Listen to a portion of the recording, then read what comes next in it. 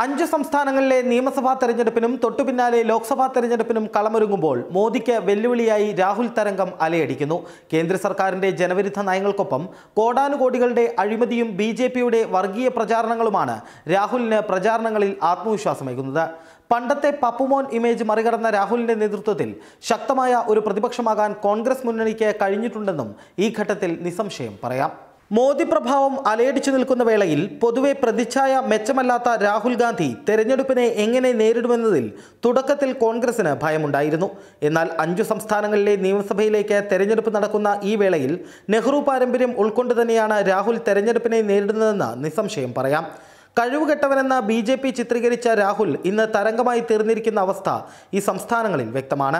മധ്യപ്രദേശ്, രാജസ്ഥാൻ, ഛത്തീസ്ഗഡ്, തെലങ്കാന, മിസോറാം എന്നീ സംസ്ഥാനങ്ങളിൽ നടക്കുന്ന തെരഞ്ഞെടുപ്പ് ഫലം അടുത്ത ലോക്സഭാ തെരഞ്ഞെടുപ്പിലും പ്രതിഫലിക്കും എന്നതിനാൽ രാഹുലിന്റെ നേതൃത്വത്തിലുള്ള കോൺഗ്രസും നരേന്ദ്രമോദി, അമിത്ഷാ എന്നീ വമ്പന്മാരുടെ നേതൃത്വത്തിലുള്ള ബിജെപിയും കരുതലോടെയാണ് കരുക്കൾ നീക്കുന്നത്. സോണിയ പ്രസിഡന്റായ സമയത്ത് നേരിട്ട സാഹചര്യമല്ല ഇപ്പോൾ രാഹുലിന് നേരിടേണ്ടി വരുന്നത്. വാജ്പേയിയുടെയും അദ്വാനിയുടെയും ബിജെപി അല്ല, മോദിയുടെയും അമിത്ഷായുടെയും ബിജെപിയാണ് രാഹുലിന്റെ എതിരാളികൾ. എന്നാൽ കാറ്റ് അനുകൂലമായതോടെ രാഹുലിന് ബിജെപിക്ക് നേരെ ഓങ്ങാൻ പറ്റിയ വടികൾ ഒത്തുകിട്ടുകയും ചെയ്തു. 284 കോടിയുടെ റാഫേൽ ആയുധ ഇടപാട്, നോട്ട് നിരോധനം, GST എന്നിവ മോദിക്കുമേൽ ആഞ്ഞു വീശാവുന്ന ആയുധങ്ങൾ തന്നെയാണ്. ഇത് പരമാവധി പ്രയോജനപ്പെടുത്താനും രാഹുലിന് കഴിയുന്നുണ്ട്. രാജ്യത്തെ യുവതയുടെ പ്രതീക്ഷയാകുന്ന കാഴ്ചയും ഒപ്പം കാണാം.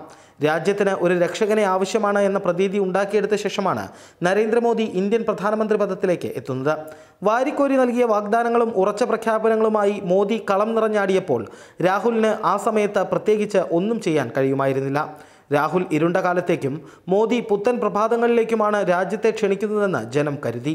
എന്നാൽ ഇത്തരം മുൻവിധികളെയെല്ലാം തൂത്തുവാരി എറിഞ്ഞുകൊണ്ടാണ് രാഹുൽ ഇപ്പോൾ നിറഞ്ഞാടുന്നത്.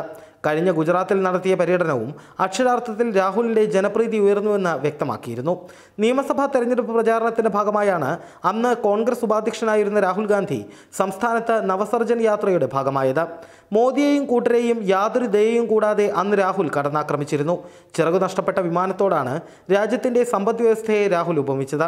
മോദിയുടെ ഗുജറാത്ത് മോഡൽ വികസനത്തെയും രാഹുൽ കടന്നാക്രമിക്കാൻ മറന്നില്ല. പല സന്ദർഭങ്ങളിലും മോദിയെപ്പോലും പ്രസംഗങ്ങളിൽ കുരുക്കിയിടാൻ രാഹുലിനായി എന്നതും രാഹുലിലെ നേതാവ് വളരെയേറെ വളർന്നതിന് ഉദാഹരണമാണ്. ഓരോ ഇന്ത്യക്കാരനും മോദി വാഗ്ദാനം ചെയ്ത 15 ലക്ഷം രൂപ എവിടെ? മോദിയുടെ ഭരണം കോട്ടിട്ട വ്യവസായികൾക്ക് മാത്രമുള്ളതാണ്. രാഹുൽ ഗാന്ധി ഇത് പാർലമെന്റിൽ ചോദിച്ചതും മോദി ഇതിന് ഉത്തരം മുട്ടിയതുമെല്ലാം രാഹുലിലെ കഴിവുറ്റ നേതൃഗുണം വിളിച്ചറിയിക്കുന്നതായിരുന്നു.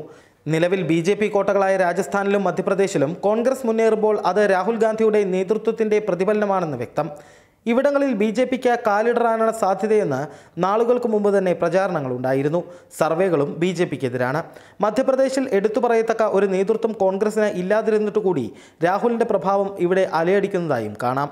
ജ്യോതിരാദിത്യ സിന്ധ്യ, കമൽനാഥ്, ദിഗ്വിജയ് സിംഗ്, ജയ്വർദ്ധൻ തുടങ്ങിയ നേതാക്കളുണ്ടെങ്കിലും കോൺഗ്രസിൽ മുഖ്യമന്ത്രി പദത്തിലേക്ക് എടുത്തുകാട്ടാൻ ശക്തനായ ഒരു നേതാവില്ല.